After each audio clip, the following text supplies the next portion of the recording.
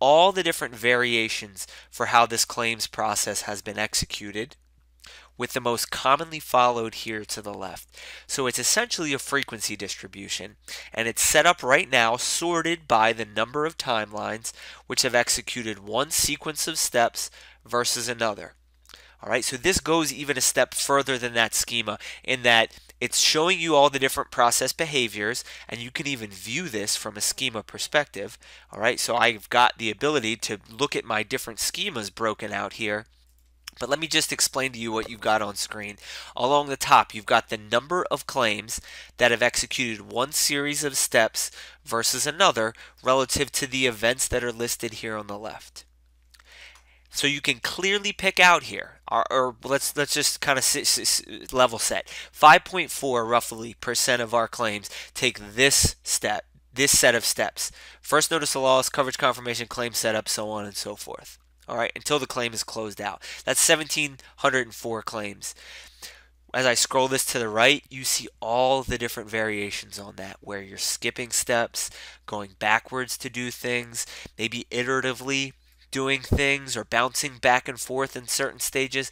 And again, this is where you really start to uncover some interesting behaviors that schema model can't really show you, because it not only shows you how often this is occurring and how all over the place some of these different execution paths or process behaviors are, but we've got the ability to compare these also from a duration perspective.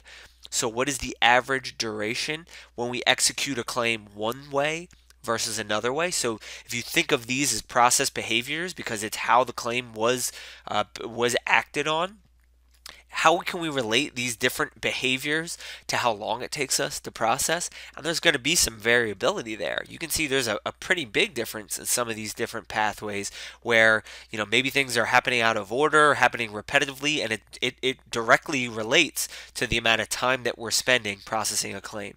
Okay.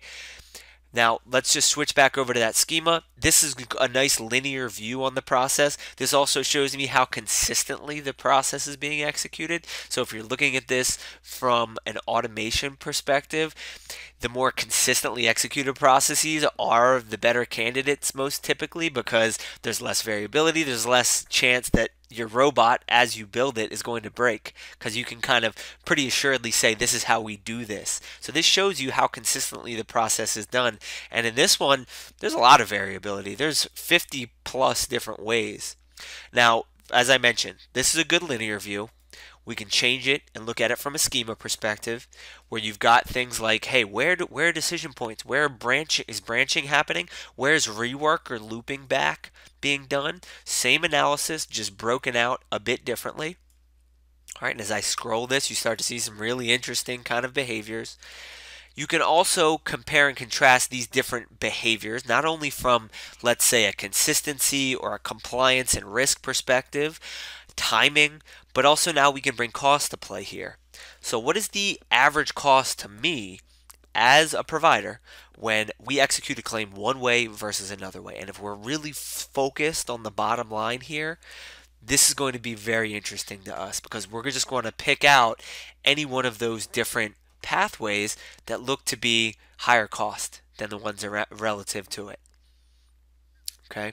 Now, before I get into the filtering and how we can use this to scope our analysis, I'll show a few of the other bits of functionality here. So the tool sorts automatically by the top metric, but you see you've got a list of other metrics here available to you.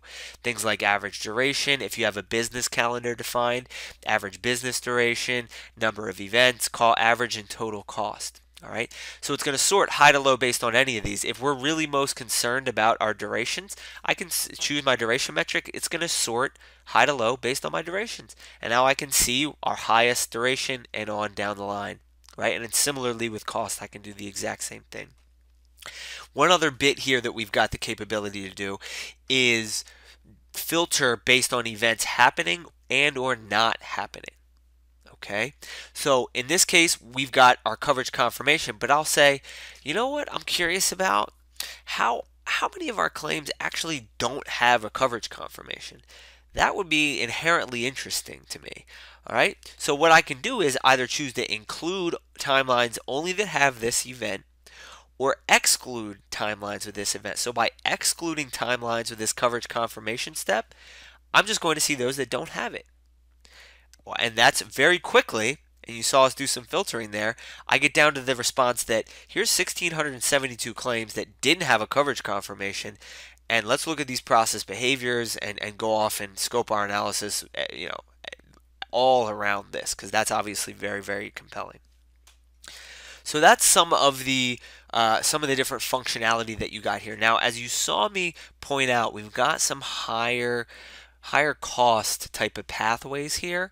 So what I want to do is do another method of filtering by selecting one or more of these. If anything stands out, you can select that pathway, these behaviors. In this case, these are going to be our high cost claims. I apply that as a filter, and now again you're going to see my current working set here be scoped around just the 1,328 claims that exhibited this high cost behavior. Okay, this is my 4.2% of my population. You'll notice I have a filter set here on the left. Along the top, anytime you set a filter, anytime this current set of data is changing, all of these metrics are going to dynamically change with you. Your entire analysis is going to be scoped around the current working set of data that you've got.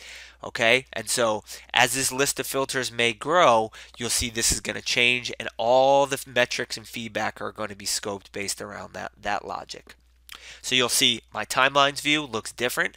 I only now have my 1,328 high cost claims in my purview, and I could go through these if I'd like and do a number of different things over here in the analysis piece. But what I want to quickly show you is the ability to use those attributes to get down to something like root cause analysis. So let's say we've uncovered these high cost claims. This is extremely interesting to us. We want to figure out how it relates to the people that are associated, the type of claim, the location, the piece of technology that was associated in certain ways. We have the ability to do that extremely quickly using this breakdown analysis. All right, and again, this is going to be scoped around just our working set of data, these high cost claims. So I'll select my breakdown view. Now here, what I did was I selected breakdown. It's already got something popped up here, but how you set this up is by selecting the top left, choosing an event, and selecting the attribute that you want to break it down by. Now this is important. We need to select an event before we choose an attribute, because as these processes go and progress, some of these attributes might change. So something like a state field isn't necessarily going to change over time, but maybe let's imagine we had a status field, right? And it's got the status of the claim at different parts of the process. You would imagine a status field would have different results depending on what event I selected. How far along are we in the process? When the first notice of loss comes in, that status is going to be open or created or something along those lines. But as opposed to maybe when we get down to like a coverage confirmation or even like a processor being assigned, now we're talking about a status field that could be in process. So this is why you need to select an event based on that attribute, and that's going to be important when you have data coming from multiple data sets. Okay, so we choose an event. In this data set, everything is pretty homogeneous, so it really doesn't make a difference. But in a real world scenario, it will. Right now, I'm breaking it down by the state that the claims were submitted in. So of our high cost claims that we've got in our current set, how do they break out by the state? It's a pretty even distribution here, right? Nothing too interesting about this. You see, I can quickly toggle between any of the different attributes I've got. How is it by call center? Well, that's interesting. You've got a single call center responsible for quite a large percentage of these high cost claims. That's a bit of a head scratcher. What if I'm even curious about it by agent, person responsible for processing the claim? Well, here you even have something pretty interesting. Carrie Ann McDonough responsible for a large chunk of any one of these different claims, all right, or any one of these high cost claims relative to her peers. Well, maybe it's time to have a conversation with Carrie Ann, right? So the idea here, let's segment and find interesting things that are happening within our data set, in this case by cost, and then drill in and start to understand how it relates to these other attribute fields. This way we can make it actionable. I know who to go speak with. I know what business unit I need to go, focus my efforts on training. In this case, with Carrie Ann, maybe prior to going and having that conversation, I'm curious exactly what Carrie Ann's been working on. I can select any one of these attributes. I can apply them as a filter. Now you see I've got two filters set here. I've got a 535 or 1.7% of my overall population in my working set. Now I'm focused just in on those claims that Carrie Ann was the agent for, right? And now maybe prior to going and having that conversation, I scroll through a few and take a sampling to better inform myself as to maybe how I can help. All right, but that's how you can use this filtering mechanism to get down to interesting subsets of data and then try to draw some correlational root cause analysis based on who, what, when, types, all these different kinds of factors.